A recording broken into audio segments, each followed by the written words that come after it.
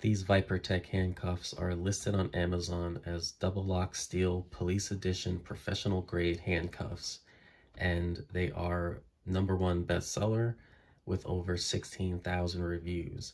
And one of those reviews is very interesting because a gentleman actually gets trapped in them, and the fire department had to cut the handcuffs off of him. The title of the review says, "Lose the keys, the locksmith, the fireman, the police, and the ER can't help you." They had used the handcuffs for a prop in a movie and lost the keys, but a buddy came over to their house and put the handcuffs on himself and made them so tight that it was cutting off his circulation. So they called a locksmith, who showed up and ended up leaving right away, saying he couldn't get them open. They called the police, who tried their universal handcuff key, and that didn't work. So the cops called the ER. They showed up with the firemen, and that's when they realized that they would have to painfully cut them off of him. I'll be showing the double lock feature that these handcuffs have, and then I'll show 2 ways of getting out of them. One with a pick and one with a pile of quarters. When these handcuffs lock on your wrist, they're able to continue to keep on tightening to the point where they get too tight and they will cut off your circulation.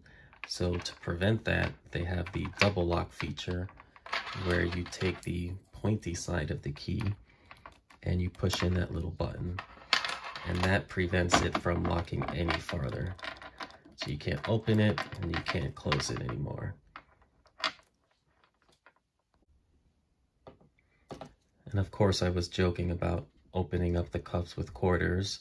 Inside of the stack of quarters is a little hidden handcuff key where they stamped out an actual key that you can pop out of it if you should need it. So to unlock these, since it's double locked, you first have to put the key in and turn to the left until you hear it click. And then you can turn to the right and it'll open. The second method for opening these will be using the Peterson Hook 7. And I will actually do a little demonstration on myself, which again, this is not something you want to do unless you know what you're doing, or you'll end up like the guy on the Amazon review.